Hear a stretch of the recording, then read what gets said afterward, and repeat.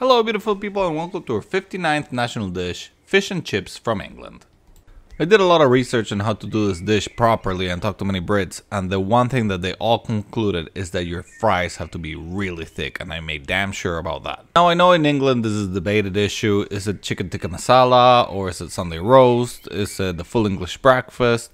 But according to my sources, I made a poll and 1,500 people answered, and this was the one that won. So this is what I'm doing. Let me know if you disagree. Okay, so now this is the part where we'll get to the good part and I tell you all about England fun facts and stuff. Apparently Stonehenge is older than the pyramids by 500 years. I found that amazing. England is also very well known by their pubs, many pubs in any corner, which apparently pub is short for public house. And not only that, but it's also illegal to get drunk in a pub.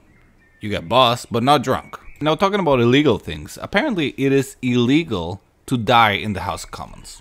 I don't know who are gonna put in jail because they died, but it's the law.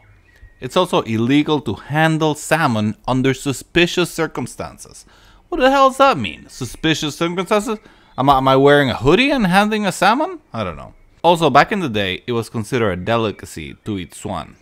And since back in the day, in England, every swan belongs to the royal family. And to injure or kill one could be considered treason. England is also home to the annual cheese rolling competition, where they roll a wheel of cheese down a hill and then a whole bunch of people try to catch this wheel of cheese.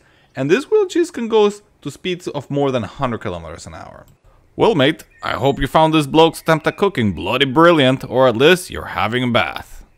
And remember to subscribe, share, comment, like, all those things. Goodbye!